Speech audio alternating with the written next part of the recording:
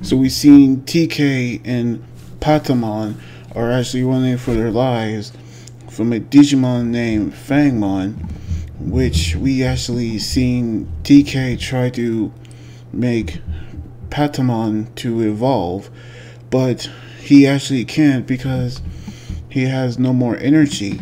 So they have to try to run away again. But Tai and Sora actually rescued TK with Komodomon, in which Greymon and Boromon actually battled the Fangmon, in which they actually contact Matt of the Intels, which he actually entrusts TK's safety to Tai, while he reassures his younger brother that Patamon will get better, in which we seen the others giving their update of their location, but we seen Izzy inform them of the situation, what's going on in the real world. But we knew that they're actually trying to stop what's causing it. However, we seen Patamon actually speaking with Lopmon with telepathy, which he actually informs him about the things that actually describe Angelmon, in which he's now woken up, which he's trying to fly again, meaning that he's trying to get better, until TK told Patamon about how he always be at his brother's side, but now he'll be at Patamon's side because they'll always be together. That is when we seen the army of Fangmon actually appeared, but they're not alone because their evolved form actually arrived.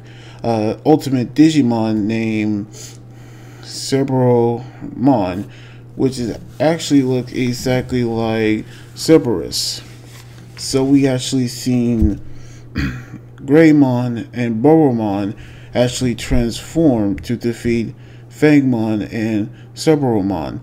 But it actually proves that Cerberumon is powerful than Fangmon. So they actually transform into Metal Greymon and Garudamon, in which we seen them being cornered by Fangmon.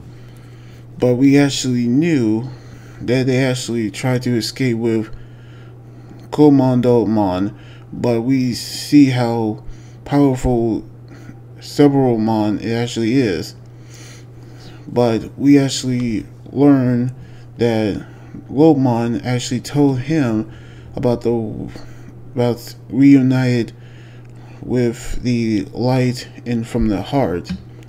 And so, even though he actually cannot transform into Angelmon, but he'll still fight, which caused him to use a new evolution called Pegasmon, which he actually have a new form, and he actually used it to battle Cerberumon, which he using Silver Blaze, a light beam on Fangmon.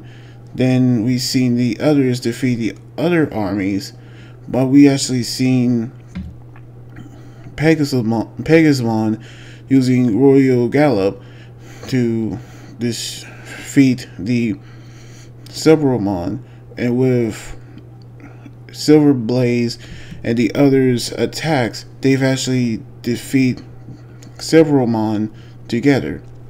And with that, we actually seen TK and Patamon actually knew that they will always be together, which they'll always be by their side after their second victory in their battles. So we actually see how Patamon got a new evolution form, which is called the Pegasmon,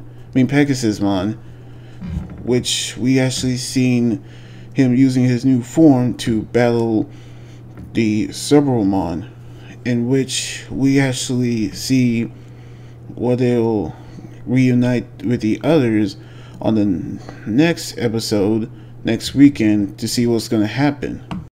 So anyway, like this video, subscribe for more, and comment what you think about the episode. You guys can also follow me on Twitter, Instagram, Tumblr, and my Facebook page.